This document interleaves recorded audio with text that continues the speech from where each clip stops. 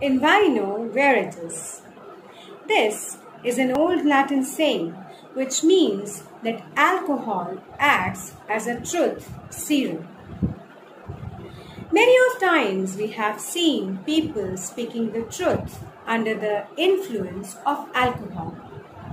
I have a cousin who is just of my age. I can recall growing up together.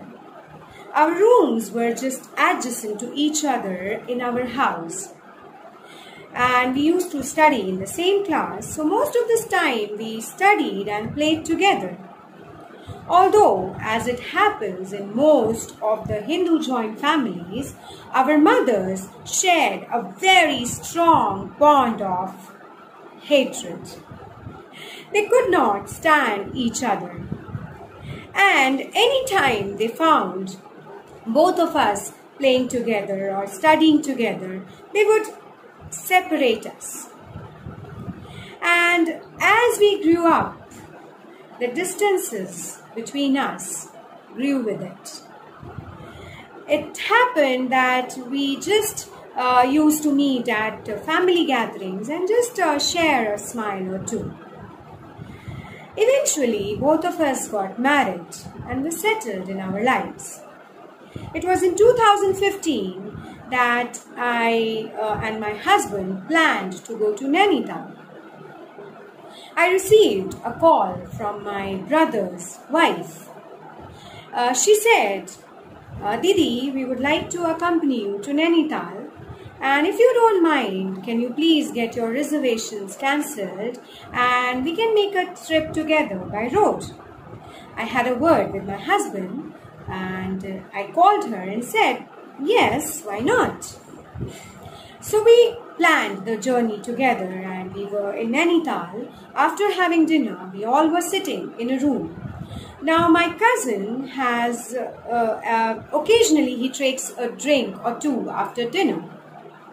So he enjoyed his drinks and we were sitting and the discussion turned in such a manner that all of us started discussing our childhood memories.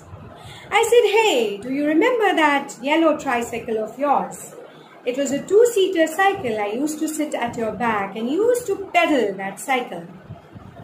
He said, why not? I remember that also, and I remember the scolding that my mother used to give me because you used to sit at the back and I used to pull you and you were a little chubby at that time. And we started laughing. Soon I saw tears in his eyes. And he said, those were the golden days. I cherish each and memory. I cherish the time spent with you. How I wish I could have called you. How I wish I could have expressed that how much I missed you. But every time I tried to call you, it was my mother who held me back. I was choked. I wanted to say so many things, but I just said, missed you too, bhai. It was that day I realized the power of alcohol. Hey, I'm not saying that from today we all should start consuming alcohol. Dr. Harris Treitner, the Clinical Director at Addiction Recovery Services at Mount Sinai Medical Center says, alcoholics don't think before they speak. Whatever is on their lungs is on their tongues. How many of times you have felt that there are people who have their emotional side which they try to hide? When a person drinks and he is under the influence of alcohol, his power to think and analyze is reduced. And you can see a different person altogether. They convey their emotions to say that they are humans. They convey their feelings to show that they have a softer side of them too. I have had a wonderful time with few of my friends revealing their soft side and letting go of their guards. So hear them well, and you might get to know some of the things which you would have never known otherwise. Hiding emotions that we all do very often. We try to hide the pain. We bottle up the anger, the anxiety, and the danger.